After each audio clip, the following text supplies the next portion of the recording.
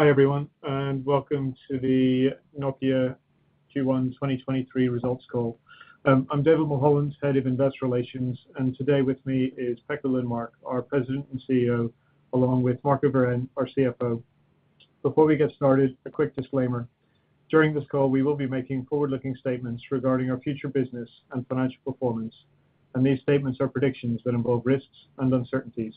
Actual results may therefore differ materially from the results we currently expect. Factors that could cause such differences can be both external as well as internal operating factors. We have identified such risks in the risk factor section of our annual report on Form 20F, which is available on our investor relations website. Within today's presentation, references to growth rates will mostly be on a constant currency basis, and margins will be based on our comparable reporting. Please note that our Q1 report and the presentation that accompanies this call are published on our website. The report includes both reported and comparable financial results and reconciliation between the two. In terms of the agenda for today, Pekka will give a quick overview on our financial and strategic progress in the quarter, and then Marco will go into a bit more detail for the key factors impacting our financial performance, along with our outlook for 2023. With that, let me hand over to Pekka. Thank you, David, and good morning, everybody. Q1 has been a busy and exciting quarter for us. We started this year with the unveiling of a renewed corporate strategy and, as you remember, refreshed brand at Mobile World Congress in Barcelona. We shared the 6 pillars of our updated strategy in Q4, which you see on this slide, so I won't go into detail about them again.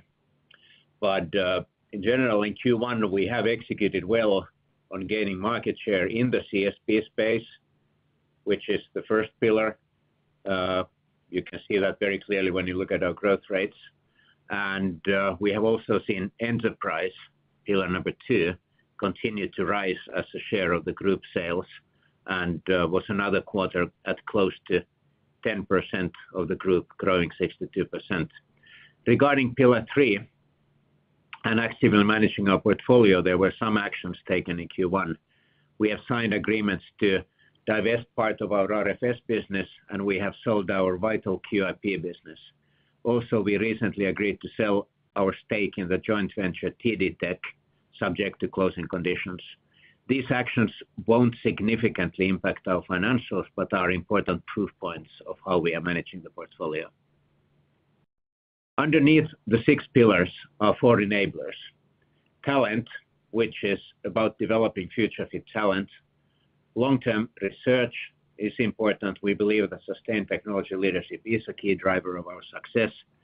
Digitalization, we are increasing the digitalization of our own operations to increase our own performance and productivity. And finally, brand. The new branding reflects who we are today, a B2B technology innovation leader unleashing the exponential potential of networks. So with that, let's now turn to the financials. We delivered a solid start to 2023 with Q1 net sales growing 9% in constant currency.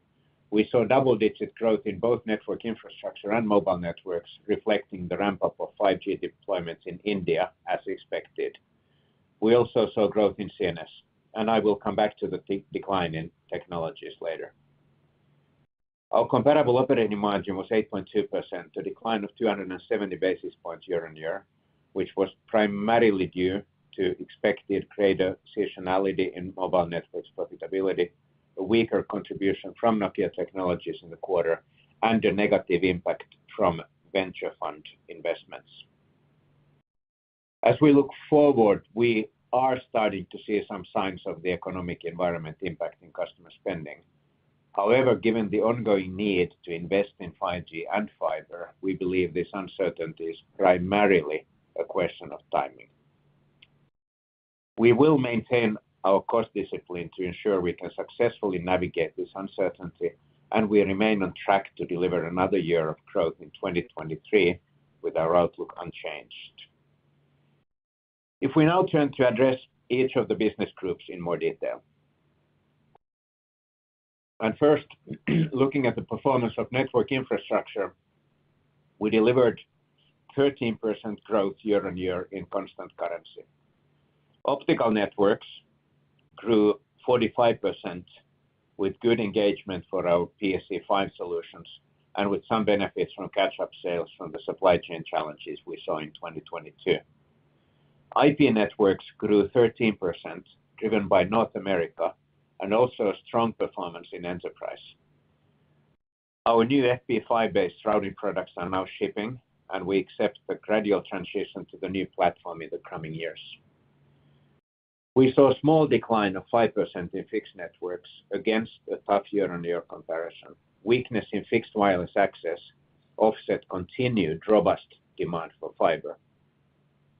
Submarine networks grew 11% as web-scale-driven project deployments continued to drive growth. Gross margin expanded 330 basis points as a result of product mix benefits and lower costs in areas such as logistics, which have declined versus last year.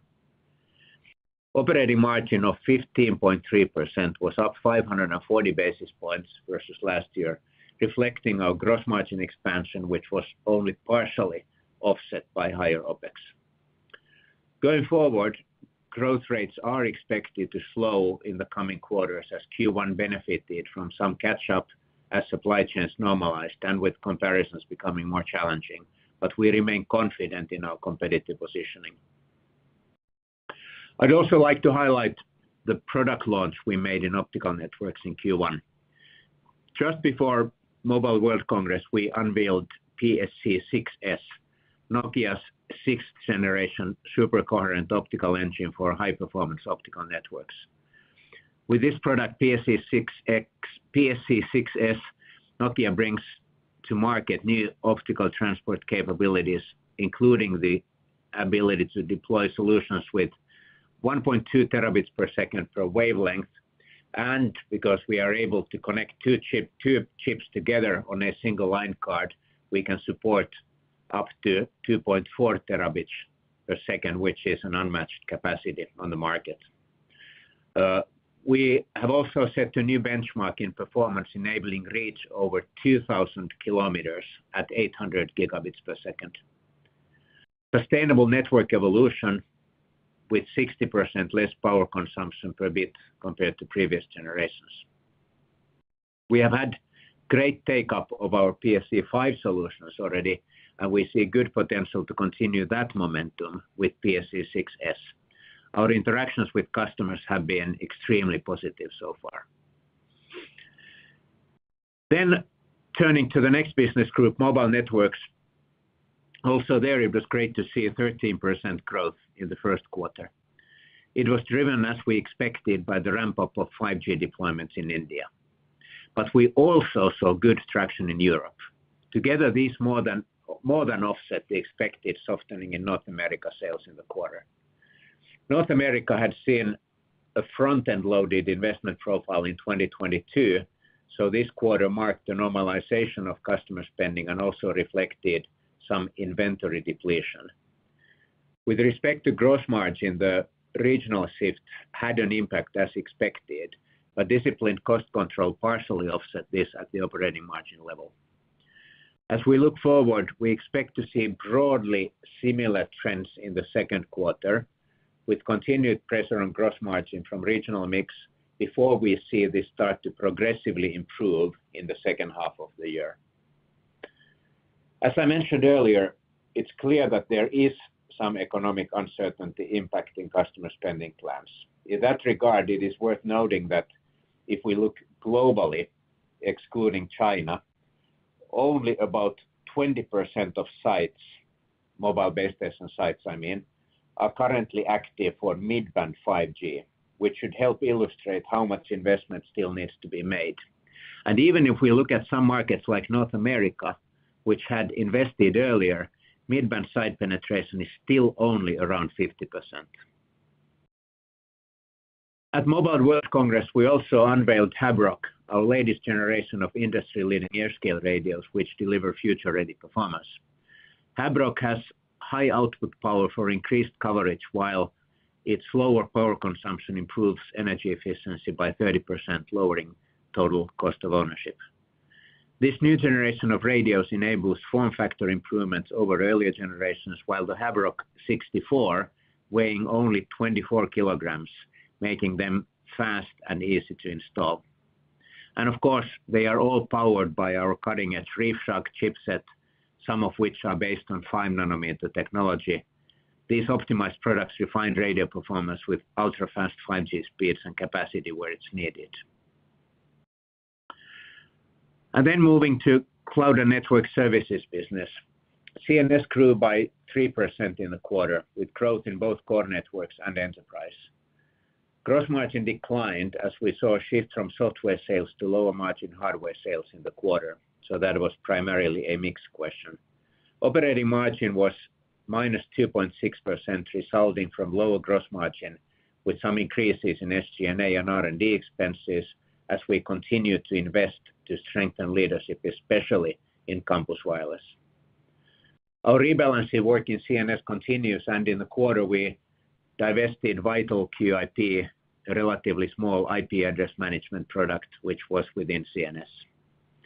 For the full year, we continue to assume a 5% to 8% operating margin, keeping in mind this remains a business with significant seasonality in Q4. Nokia Technologies net sales declined by 22% in the quarter.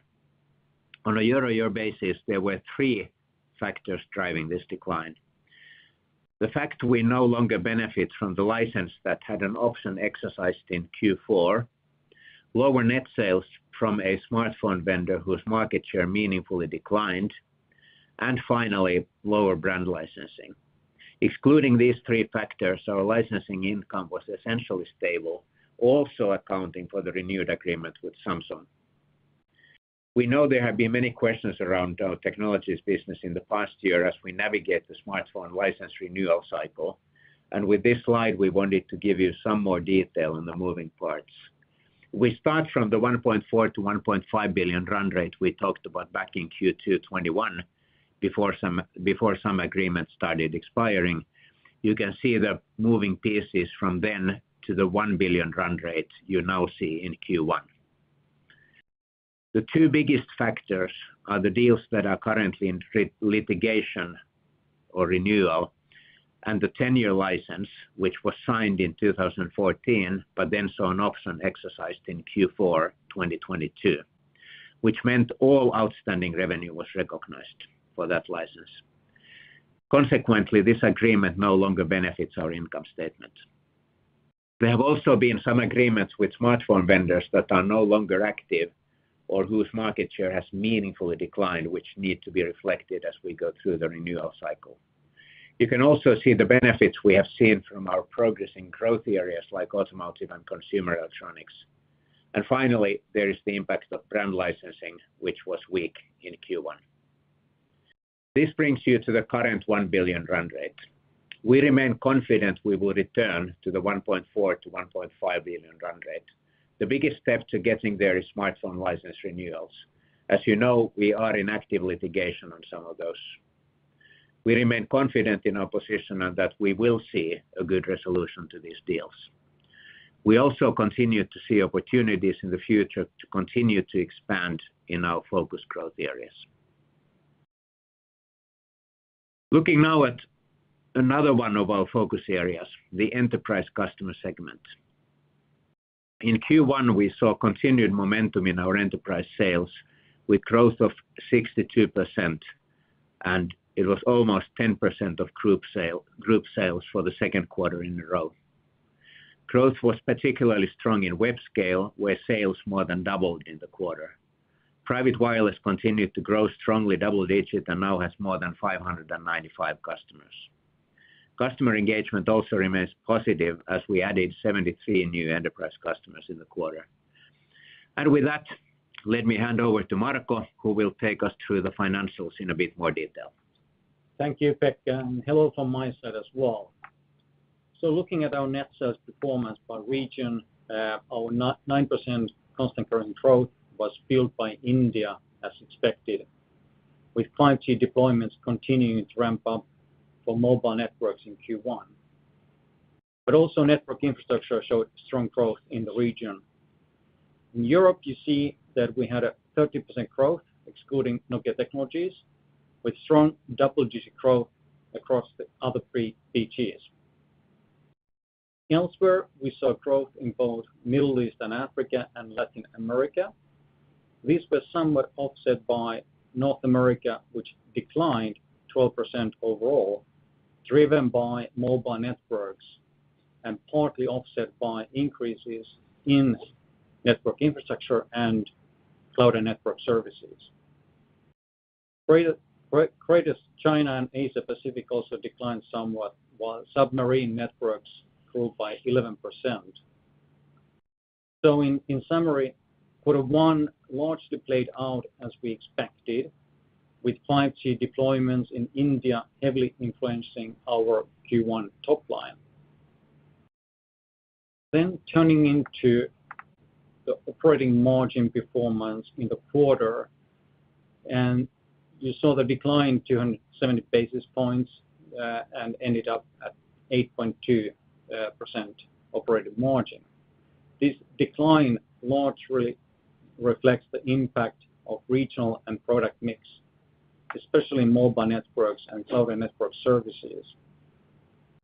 We did see some benefit from the 9% group net sales growth, which provided some operating leverage.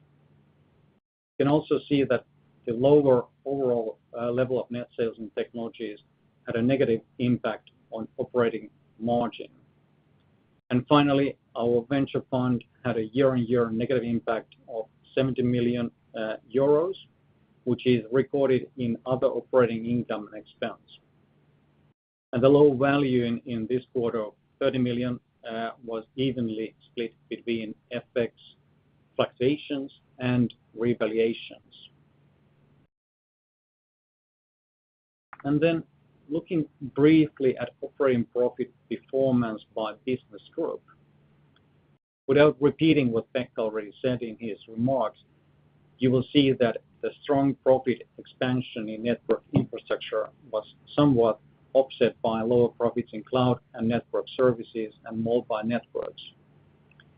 Also, Nokia Technologies declined, as we explained, and drive profits lower, and also the group common, which is negatively impacted by the Nokia Venture funds, as I mentioned in the previous slide. Then moving to cash. Free cash flow in the quarter was negative 147 million euros, and the main driver of this was a decrease in accounts payable, driven by quarter-on-quarter decrease in cost of sales within net working capital. Cash was also negatively impacted by cash taxes, capex, and restructuring costs. And I'm pleased to see as well that we returned about 190 million to our shareholders through both dividends and share buybacks. This all led to a net cash balance of 4.3 billion euros at the end of the quarter. And then if you look at our addressable market, we have updated this to show our latest view across business groups. And the adjustment we've done is on our view on mobile networks, and we're taking down that from 5% to 4% as we start to see some impact of the economic situation on customer spending. And CNS has also reduced slightly from 4 to 3%, while network infrastructure remains at 4%. And then turning to our outlook for the year, which remains unchanged in constant currency. We did adjust our net sales outlook to reflect latest FX rates, with the range now at 24.6 billion to 26.2 billion euros. And we also reiterated our comparable operating margin guidance of between 11.5% to 14%. And notably, we updated two of our outlook assumptions today. The first one is the group common and other operating profit, which is now expected to be negative 350 to 400 million. And this is driven by the negative impact that we had from Nokia Venture funds in Q1 and how the valuations have developed in venture markets. And the second is around our CapEx assumptions. We have increased our expectations for this year to 700 million euros. And finally, a mention of our updated capital management policy, which we announced earlier in Q1.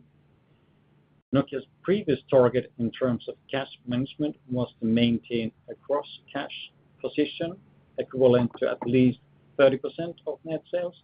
And going forward now, we will target to maintain a net cash position in the range of 10 to 15% of net sales. So change from gross cash to net cash.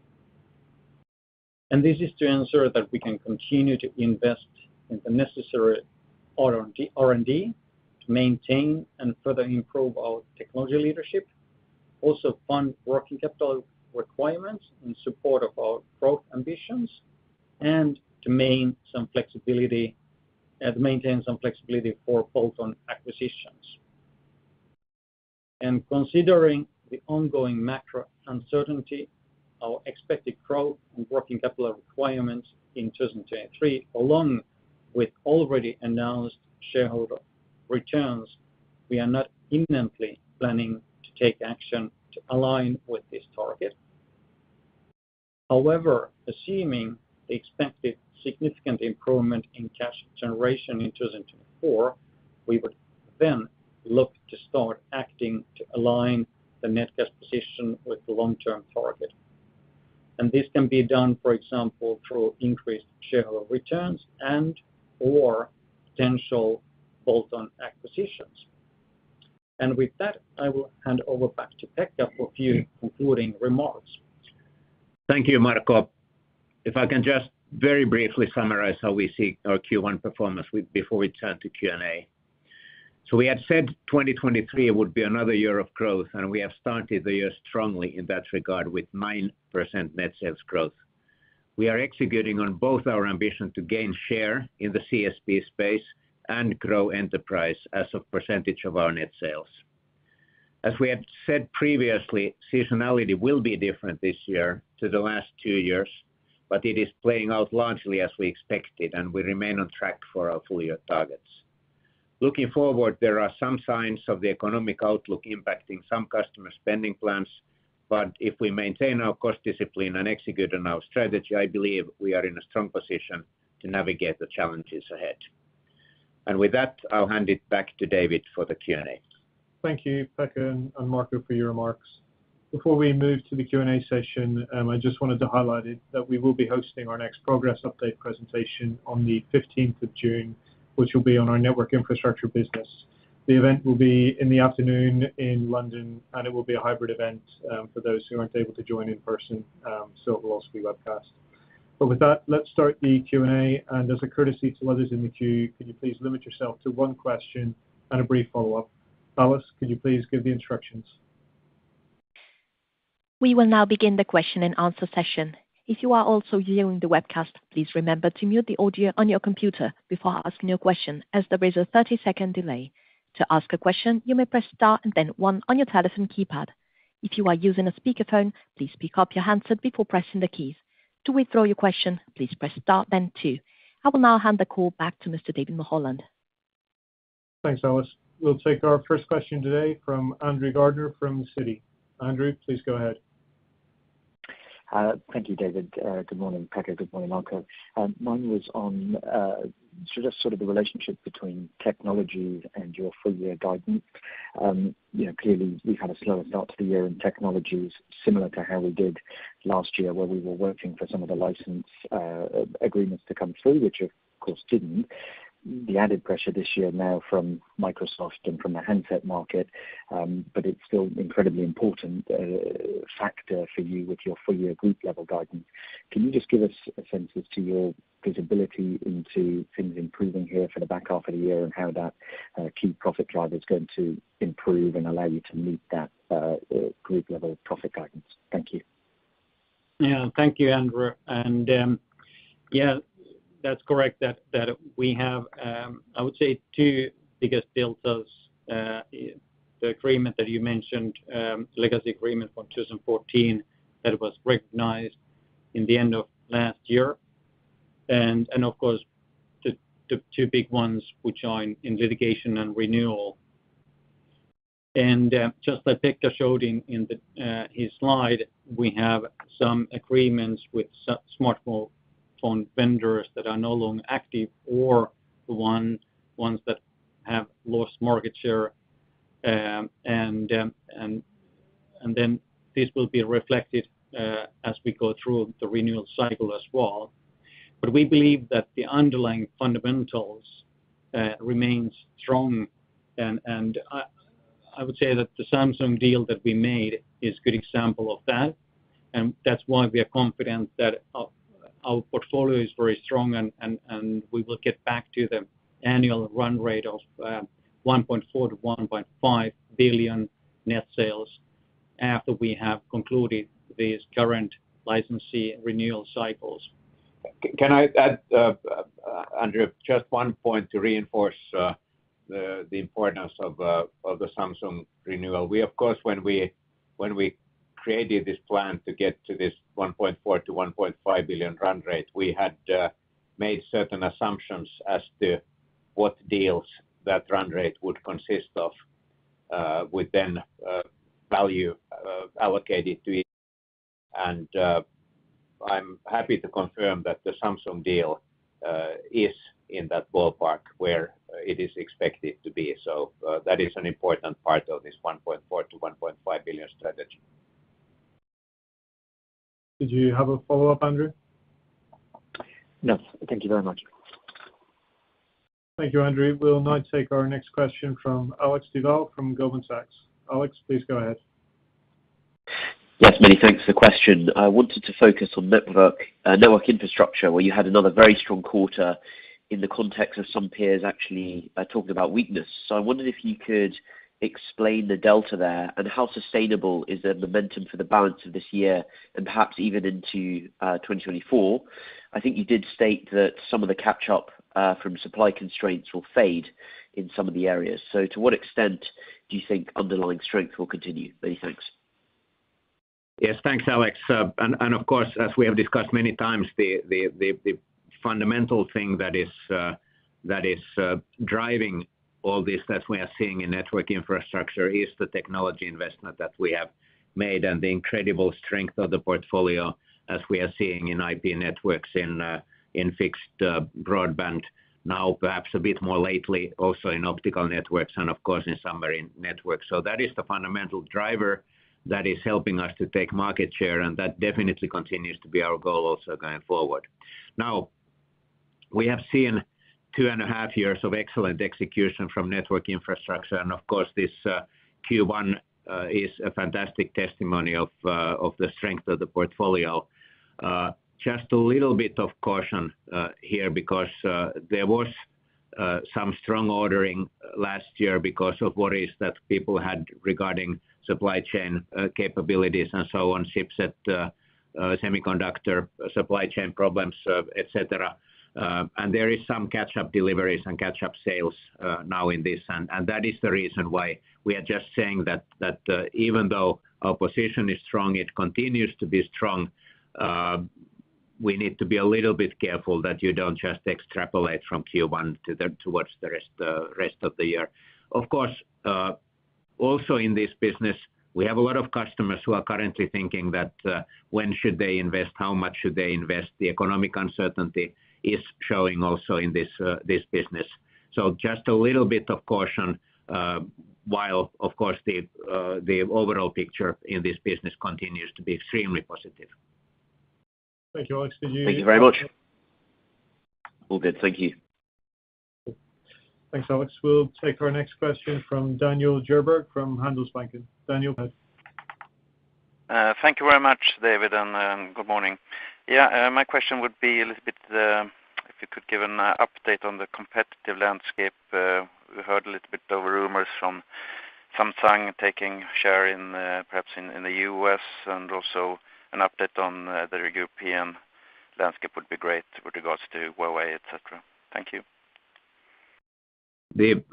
Well, first of all, we do not comment any rumors. We have a strong position in the US, and actually after some of the decisions that customers made in mid-2020, which led to a lower market share for us. We have not lost any market share in mobile networks in North America. Actually, we have taken back some market share with some of the tier 2, tier 3 suppliers, and our relationship with also T-Mobile is extremely strong. We are clearly one of the key suppliers, and we have a long-term 5G agreement with them. Then the other part of the question, you broke up a little bit, but did I understand correctly that you asked about Huawei and swaps and so on? Yeah, correct. In European markets mostly. Yeah, okay, European market. So as Marco said, we are growing in mobile networks in Europe. We had double-digit growth there overall. If you exclude Nokia Technologies from the figures, as you should, we had 13% growth in Europe in Q1, which was across the board, including in mobile networks. So we are clearly taking market share in Europe at the moment, and the big picture when it comes to Huawei swaps continues to be roughly the same as we have said before, that we have taken about 50% of those opportunities. Thanks, Daniel. Perfect. We'll take a question from Simon Leopold from Raymond James. Simon, please. Great. Thank you for taking the question. I appreciate you're not explicitly guiding for the June quarter, and you've remained, I think, upbeat, relatively speaking, on the full year. But given what we're hearing about inventory activity at the operators, and I think you've alluded to this, but if we could get a little insight on how you're thinking about the absorption of capacity by carriers in the June quarter, and how to think about what you really mean by not exactly seasonal. And then I've got a quick follow-up. Okay, if I start, then Marco, feel to add if there's anything missing. But this whole inventory question, first of all, when we look at the big picture, this has been pretty much a North American story, and very much a mobile network story. So we are talking about mobile networks in North America. We do believe that mobile networks second quarter will see similar trends as the first quarter. But then again, since we are maintaining our full year assumption at 7 to 10% comparable operating margin, there you see that we are expecting a recovery then during the second half of the year. But again, this is a mobile network story. We are not seeing similar trends in the other businesses. Thanks. And just as the follow-up, you continue to sound, I think, somewhat more upbeat on mobility than some of your peers, as well as some of the market research. And I know we talked about this at Mobile World Congress, but I'd like to sort of revisit how you're thinking about your business for the full year and beyond, in terms of this idea that we peaked and this is a difficult year. Could you maybe unpack a little bit about sort of the Nokia specific views on mobility trends? I think the difference between what we are saying, that what both market analysts and to some extent some of our competitors are saying, I mean, the difference could be the pace of deployment in India. The North American view is pretty similar. I can't see any kind of big differences there, whether you compare us to what our competitors are saying or what market analysts are saying. We are seeing similar trends, including the fact that these issues will continue in the second quarter. But then, especially comparing us to, for example, Del Oro, we seem to be more bullish on the size of the India market this year, and we believe that this pretty much explains the difference between our estimates and what they are saying. Thanks for that. Thanks, Simon. We'll take our next question from Alexander Peterc from Societe Generale. Alex, please go. Yes, good morning, and thank you for taking the question. I would have just two questions. The first one would be on seasonality in the phasing of Mobile Networks margins that you cited for this year. Could you help us understand what will be the key drivers for the better gross margin in the second half? Is it a function of better geographic mix with North America recovering, or is it a lower contribution from low margin network rollouts in India? And then have a follow-up. Well, first of all, the Indian rollout will continue. That will be a story that you will see throughout the year. Clearly, the biggest needle mover compared to H1 and H2, which is driving the 7-10% full year forecast, is North America. We do expect, as I said earlier, North American volumes to recover in H2. Just to add, like I said, we said earlier as well that we believe that the volume will give us leverage on the cost side, and that's why we focus on the operating margin and not on gross margins. Excellent. Thank you very much. And as a follow-up, please, on network infrastructure. So we understand there was a catch-up related to the easing of supply chain constraints. Would you be able in any way to quantify this for us, or maybe indicate if we should see much lower than usual seasonality in the second quarter versus first? I know you don't quite guide the quarters, but it'll be quite important to know if NI is going to go down in revenue terms in Q2 versus Q1. Thank you. No, I actually partly answered this question already earlier, but I'm not going to go into details when it comes to second quarter. We made an exception when it comes to Mobile Networks because we clearly see similar trends there as in Q1. Without repeating what I said about NI earlier, we maintain the full year 11-14% for the reasons that I described. There was some catch-up sales in Q1. There is some general uncertainty on the market, and that leads us to maintain the full year 11-14%. Thanks, Alex. Very clear. Thank you very much. Thank you. We'll take our next question from François Bouvignies from UBS. François, please go ahead. Hi, thank you very much. So my question is more, you mentioned the trend in 2023 and the H2 recovery dynamics with the US maybe coming back, and India still strong, if I interpret correctly. So the margins should get better. If we look a bit beyond, 2024 specifically, when you look at the US capex, comments still subdued, I would say. Just by looking at public comments from Verizon, so we are looking not big recovery.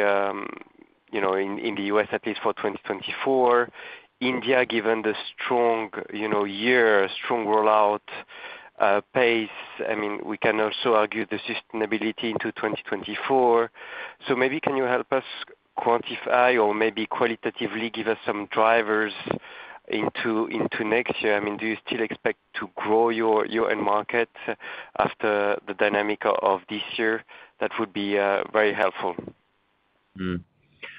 Of course, in Mobile Networks, as I said, the fundamental driver as we see it in 5G is that how big part of the networks have been upgraded to things like mid-band capacity, which is really the thing that is driving the data capacity in the network, because the data traffic will continue to grow. We are not seeing that slowing down despite of the economic uncertainty. So the big picture remains healthy. The operators will have to continue to invest if they want to stay competitive.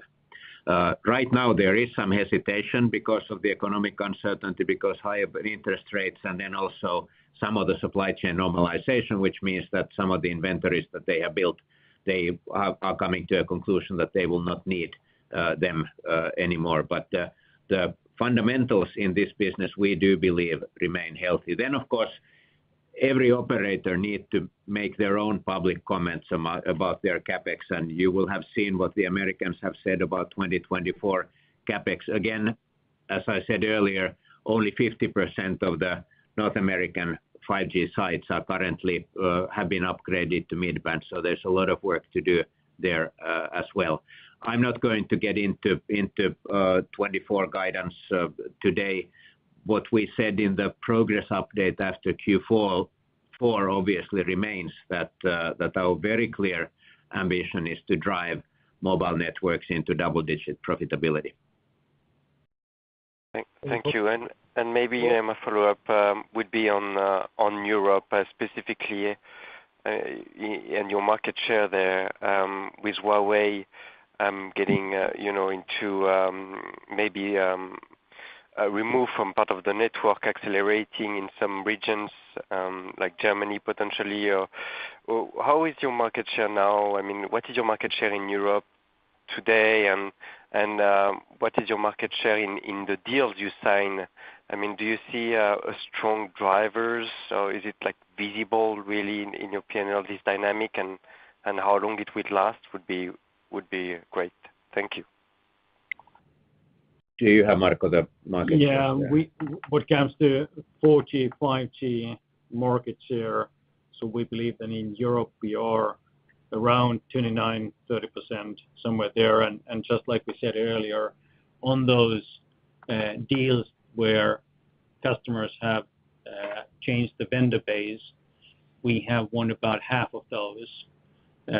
So we believe we have a very good position, and just you saw as well in Q1, we continued to grow in Europe, again in Mobile Network side, with a very good growth rates. And this is evidence that we are taking market share in Europe as well. If you take Dell'Oro figures in Europe, which we do not believe that would be far from the truth, they are saying this is at the end of 22, 29.2%, and that is 2.9 percentage points increase in 1 year. So in Mobile Networks, we now have 4 to 5 quarters behind us where we have taken market share globally outside of China.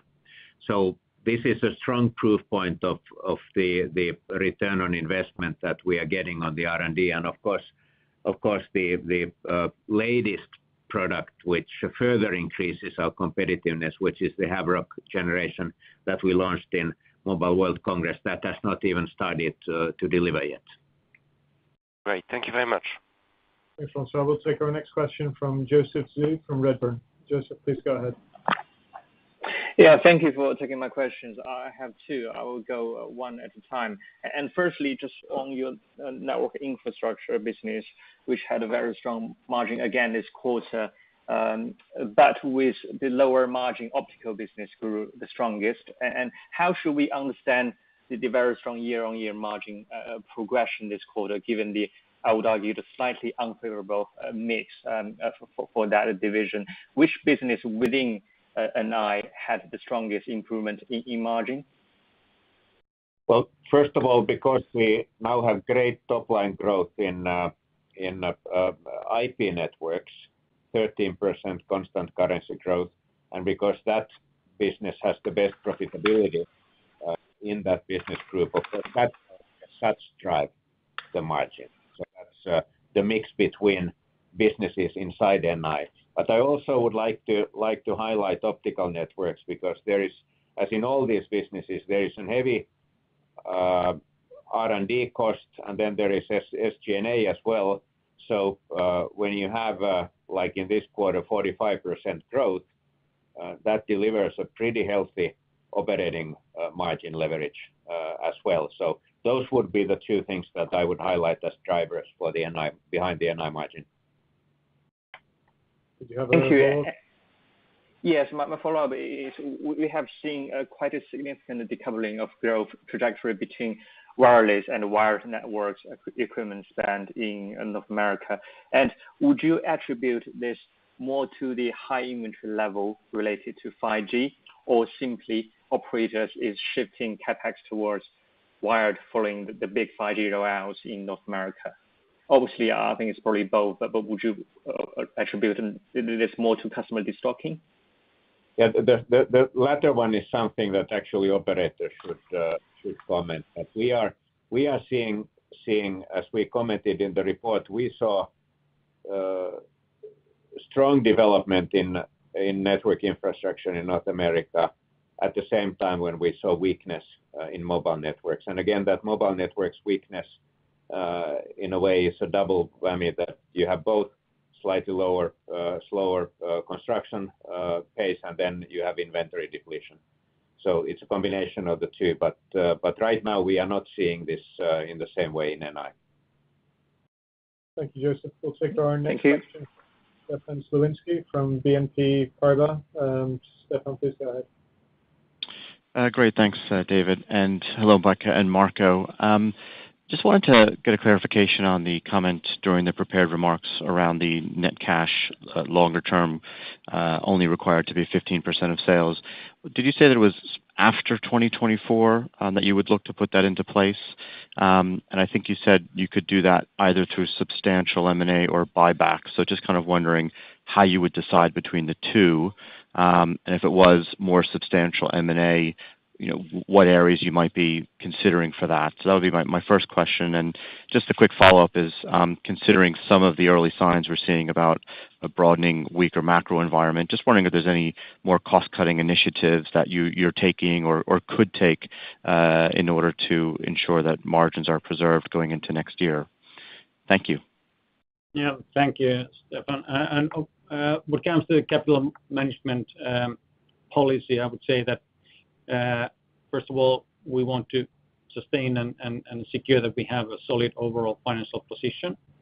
And what comes to timing of reaching the target, we've said that we don't take any immediate actions due to the fact that we see a growth in 2023, which is tidying up more working capital. At the same time, there's macroeconomic uncertainties as well. And that's why we said that we will look into taking actions in 2024, where we expect that cash generation will improve. What comes to our M&A activities, we've said bolt-on acquisitions could be one way, and or more returns to shareholders. We haven't specified more than that. And what comes to M&A in general, we don't have any plans to make any big acquisitions. It's more targeted to secure our technology leadership and offering towards our customers and looking those kind of acquisitions. And then just to follow up, I mean, of course, you should not forget that we just increased our dividend from 2 cents to 3 cents per quarter. That's a 50% increase, and then we are continuing into the second 300 million year of this 600 million buyback program. So we are returning, and remember this free cash flow conversion guidance of 20 to 50% of net sales this year is something that we need to keep in mind as well. Thank you, Stefan. We'll take our next question from Richard. We didn't answer the question on restructuring.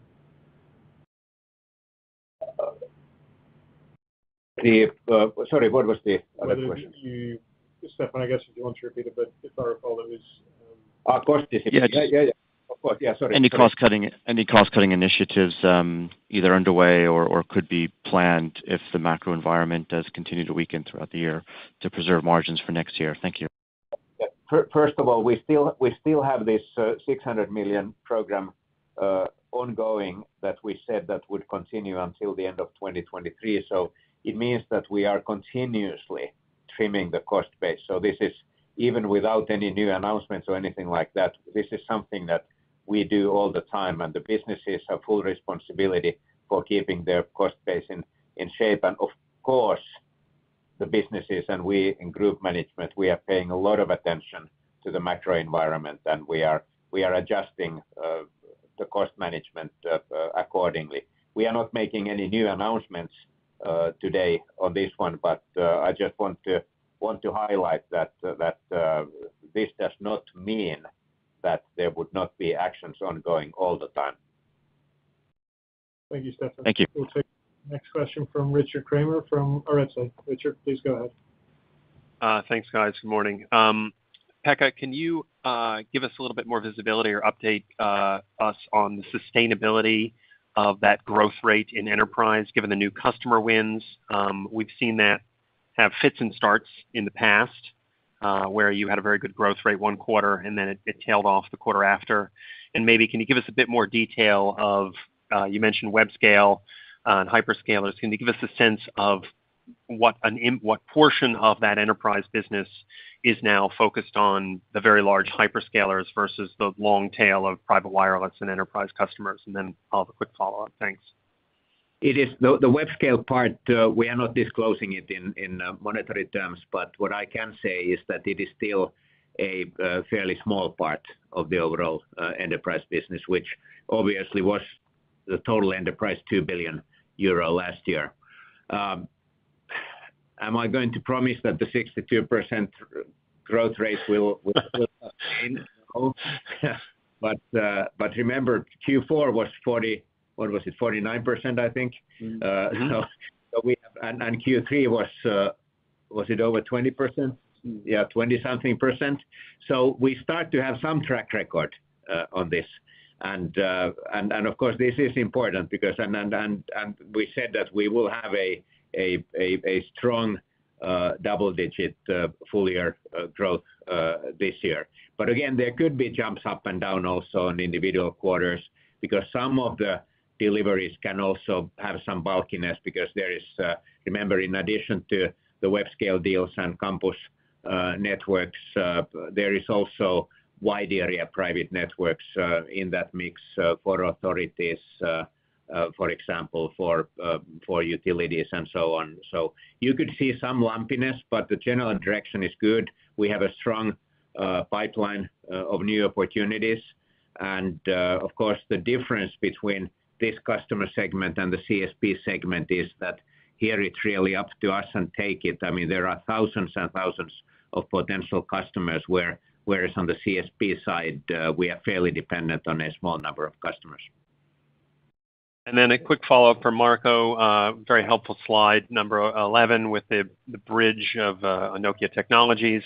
But with such a huge amount sitting in these smartphone agreement renewals, can you just help us understand how you're handling the costs of all that litigation against those renewals right now? Are those costs being taken through the P&L today, or are they being put off until an agreement is reached, and that might have a big impact on profitability when you finally are able to reach terms?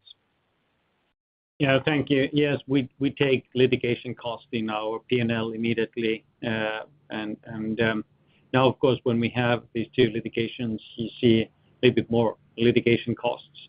But of course, we have other costs in the technologies, OpEx as well, as we have R&D, different patent portfolio costs, business development, and other licensing-related expenses that we have there. But we always take those immediately in our P&L. Okay, thanks, guys. We'll take our next question from Sebastian Stabowitz from Kepler Cheuvreux. Sebastian, please go ahead. Yeah, hello, and thanks for taking my question.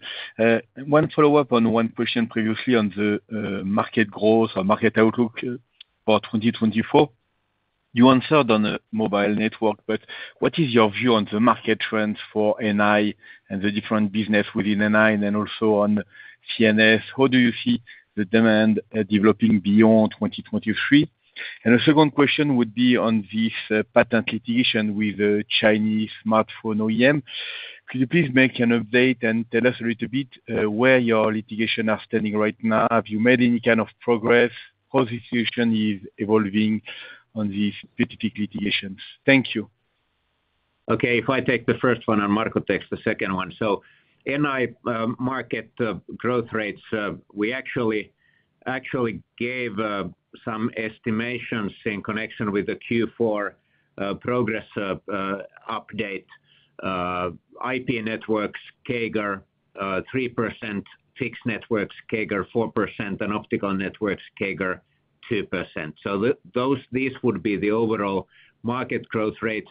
We have not looked into specifically 2024 at this time. These are kind of longer-term growth, underlying growth rates, of course, what means longer term in this case, 2022, 25, that's what we said in January for the next 3 years CAGR at constant currency. That's what we are looking at the moment. But of course, this is something that we are following up all the time, depending on how the general economy develops from here.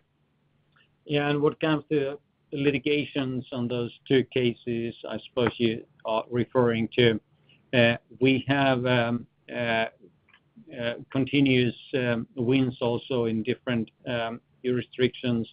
The latest one came from Germany, where we had a positive outcome from against Vivo, and then what comes to Oppo, I think the latest one came from UK, where the court ruled in our favor there as well. And what comes to court in Brazil, they also granted us a preliminary injunction there. So we step by step we are proceeding here what comes to the litigation proceedings, but at the same time, of course, we continue to negotiate with both parties to find suitable solution. But as we said before, we are not targeting any specific timeline here. We want to defend the value of our portfolio because we believe that we have a very good portfolio and we are following those international rules what comes to friend in these as well. Thank you, Sebastian. We'll take our next question. Sami Sarkamies from Danske Bank. Sami, please go ahead. Hi. Can you please talk about developments at CNS in Q1? You did flag weak mix with higher hardware sales. Is this temporary in nature? And is it related to 5G core or the enterprise business? And then maybe as a follow-up, what is the margin impact from strong enterprise growth during the past few quarters on CNS? Okay, thank you, Sami. First of all, I would say that the margin shift that we had in quarter 1 is not due to the enterprise sales. It is purely, I would say, mix between software and hardware. And in quarter 1, we had larger share of hardware shipments than we normally have, and a little bit lower software. So this was the reason. And we expect the mix having a little bit headwind in quarter 2 as well. But remember also this is software type of business, so normal seasonality is that most of the profit is always coming towards the end of the year, and this is exactly what we expect here as well, and that's why we have the full year guidance, and we reiterated that again as well, that what comes to our guidance assumptions specifically for CNS, we assume to have 5.5 to 8.5% operating margin for the full year. Okay, thanks. We'll take our last question from Sandeep Deshpande from JP Morgan. Sandeep, please go ahead. Yeah, hi. Thanks for letting me on. My question is, sorry, I don't know whether this was asked before, but is the weakness, I mean, you've seen 2 consecutive quarters in which your gross margin has been impacted in mobile networks. I mean, you talked just now about software hardware mix. Is this what is going to change into the second half of the year, which will improve the margin in mobile networks? Because geographically the mix has changed, and that is probably not going to change into the second half of the year. Well, the reason for the gross margin drop is specifically the geographical mix, and that was actually there already in Q4 last year. So we now have 2 quarters of weaker volumes in North America and mobile networks, and that is expected to continue, as I said earlier, through the second quarter, and then we are expecting a recovery in the second half of the year, which then explains why we are maintaining the 7 to 10% full year operating margin guidance for mobile networks. So the improvement in mobile networks, Pekka, in the second half will occur because, again, geographical mix shift rather than some adjustment associated with software, hardware as such, really.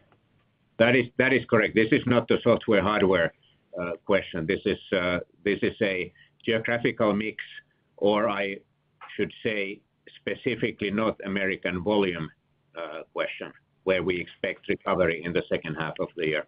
And the software hardware, that was on the CNS, Cloud and Network Services. Understood. Yeah. Okay. Thank you so much. Okay. Thank you. Thanks, indeed. And thank you, everyone, for joining us today. This does conclude today's call. I would like to remind you that during the call today, we have made a number of forward-looking statements that involve risks and uncertainties. Actual results may therefore differ materially from the results currently expected. Factors that could cause such differences can be both external as well as internal operating factors. We have identified such risks in the risk factor section of our annual report on Form 20F, which is available on the Investor Relations website. Thank you for joining us.